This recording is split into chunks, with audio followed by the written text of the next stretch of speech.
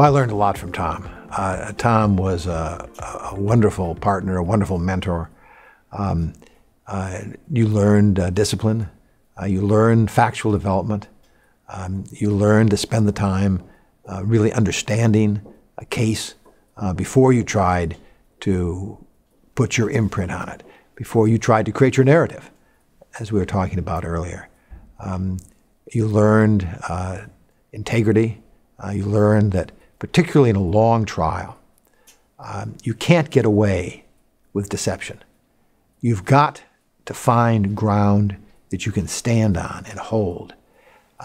In a short trial, 2- 3-day trial, 4-day trial, sometimes a clever lawyer can get away with deception before they actually get caught.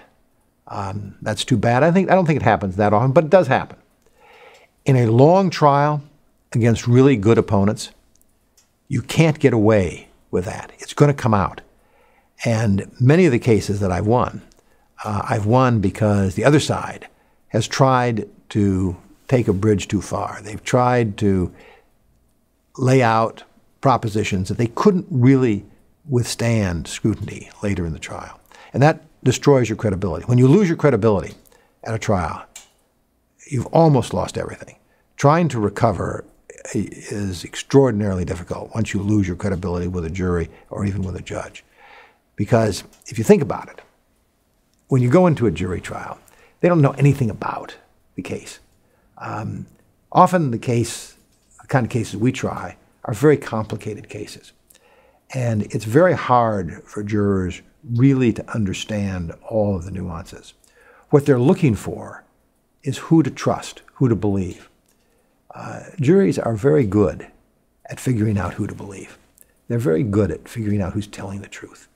They're not so good at determining complicated issues of technology and economics and even accounting sometimes. But if you can distill an issue down to a question that you can ask that forces a witness to either give you something or to lie, the jury is going to be able to understand that in more cases than I think most people imagine. And the ability of those 6 to 12 people to collectively decide who's telling the truth and who's not telling the truth is always, I think, one of the bedrocks of our justice system. And it works pretty well. So what you've got to do is you've got to make them believe you. And the way you make them believe you is by not deceiving them, or certainly not getting caught deceiving them. And as I say, in a long trial, you're going to get caught if you try deception, if you try to overreach. Now that partly goes to how you create a narrative. You're trying to create a narrative, you have to create a narrative that both persuades them, but also will withstand scrutiny. At the same time, you've got to be sure that you don't allow your credibility to be undercut, and that you try the hardest you can to undercut the credibility of the other side. And one of the ways you do that is by constantly reviewing what you're going to do, testing it, having other people on your team test it with you so that you see whether there's any gaps in it before you go down the road. Because once you start down that road, it's very hard to come back.